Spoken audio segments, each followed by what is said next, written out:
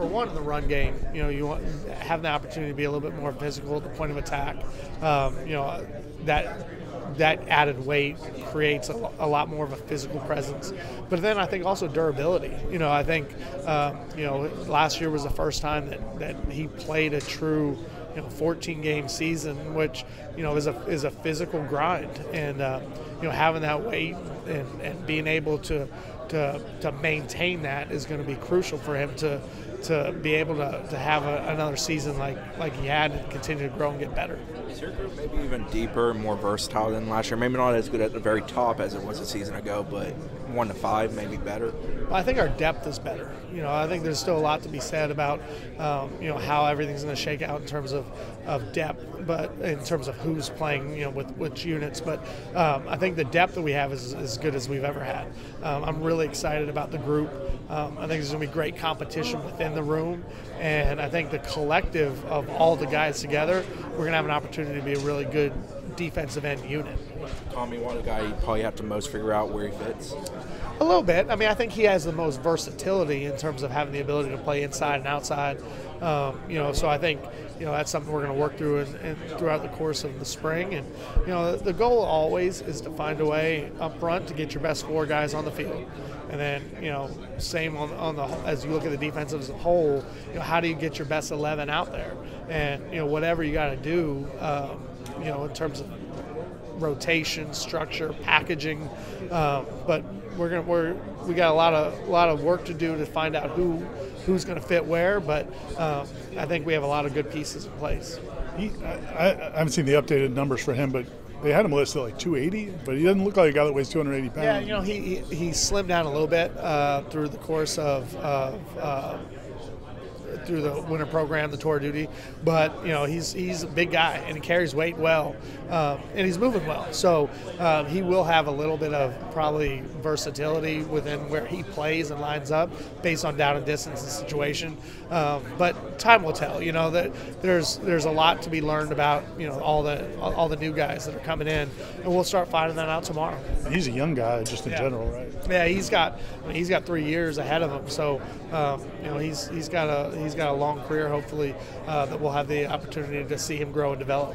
When you guys were looking in the portal for solutions at defensive end, were you looking for different body types, different skill sets, versatility, or did just those guys made sense because they're good football players? Well, yeah, I think we were just looking for the best available players, and each one of those guys that we were able to get out of the transfer portal kind of had a little bit different circumstances. Marvin went in a little early, and we were able to jump on that. And we knew we wanted to add at least one more defensive end before the end of the portal cycle. And having the opportunity to get both Tommy and Sione was awesome for us, just because our objective was to make sure we got at least one more guy, but to find 2 that we think are really good players, Sione being a little bit older, and then Tommy, who has a couple more years ahead of him, I thought was really good for us. Sione just telling us his story, it was pretty remarkable. Can you sense that from him, just what his life, his journey has gotten to this point? Well, the thing about him is I think he has a different type of appreciation for every opportunity that he has. Every single day he shows up and works, and that's got to be, in my opinion, a reflection of the fact that he doesn't take a whole lot for granted, that he's happy to be in the situation that he's in, and he's going to make the most of every day. And he shows up with a smile on his face, a great attitude, and he's really a great person. And I'm excited that he's part of our room. I think he's going to be an impactful person, not only as a player on the field, but just what he's going to be able to do within the room and with the guys. Is what you guys are going to ask of Marvin much different from what he was doing at Georgia? We're a little bit different schematically, so it's going to be a little bit different.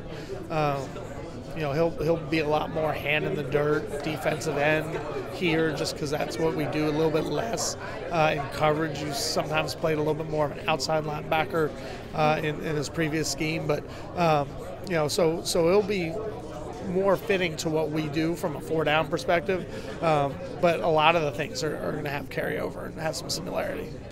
Coach Norvell said, I think about a year ago, that depth is what wins championships on the defensive front. How did you obviously saw it play out last year, winning the ACC title, and then you went about going about reconfiguring that room with the new pieces too? Sure. I mean, you could see how it showed up. Obviously, a year ago, we needed the depth pieces, and we were probably a little bit deeper inside last year, and maybe a little thinner on the edges. Now I think we have really good depth at defensive end. So I think there's a lot of different guys that can play different roles, and I'm excited to watch them compete and see how it all plays out. We were talking about Patrick when I walked up. Like, for a guy that's had as much success as he's had, is it challenging to find ways to challenge him, or are there still plenty of things to do? No, I think when Pat's mentality is not to be the best defensive end at Florida State. I mean, his mentality is to be one of the best defensive ends in the country, and to do that, I think he understands what kind of commitment and focus that's going to take. And he's had two great guys that were kind of role models that go in front of him who have accomplished some of the things I know he wants to accomplish. As a freshman, he was able to watch Jermaine. The last couple of years, he's been able to be with Jared, and both those guys are going to be in a position where I know Pat wants to go.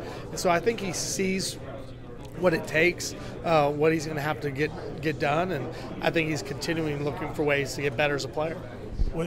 And Coach Norvell talked about Jermaine and Jared both being back here this week, and that relationship. How special has that been for you, for what it does for the younger guys to see those guys come back, and how much they appreciate it? Well, I mean, now that we're going into our fifth year, you do feel a little bit more of a sense of program, for your former players to come back and see some familiar faces. And, obviously when you first go to a place, you don't have any of that foundation there.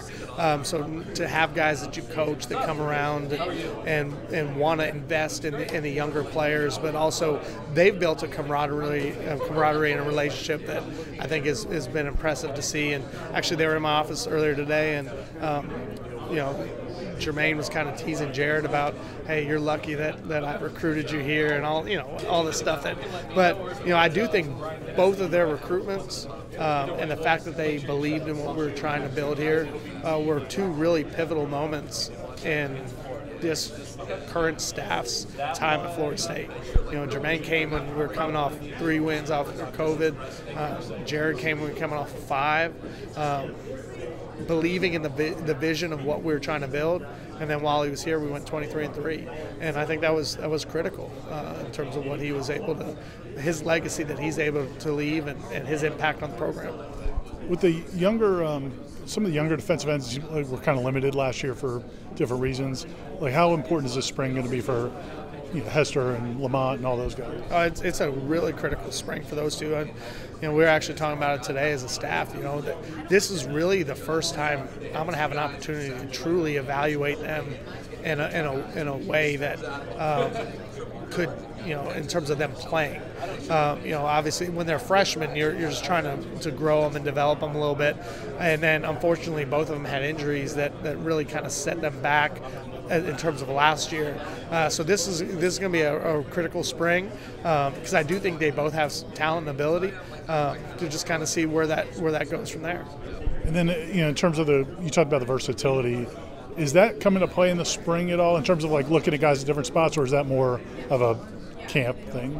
I think it's a combination. I think you can get a feel for how guys are going to be able to impact your team throughout the course of spring.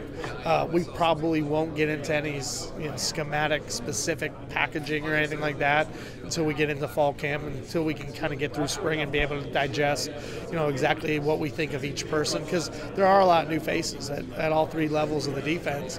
There's a lot of talented guys, but there's a lot of guys that we got to learn more about, and I think that's going to be one of the things that's exciting about this spring is getting to know these guys and see how we can piece these 11 guys together to make the best defense we can. It's kind of come to light since Braden had such a good combine and Senior Bowl. Like, people are looking back at all the things you guys did with him and Jared and some of the games you guys were able to play up front. How much fun was that? And you guys, will you have the pieces to do some of that?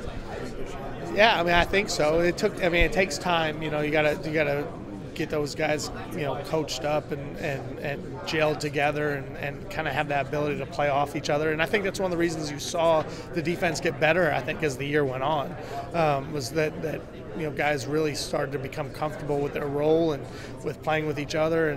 And that's one of the goals of this spring, is to start that over. And, the guys that are coming back, build upon what they've been able to accomplish, and then the guys that are new, really get them acclimated into what we're trying to do.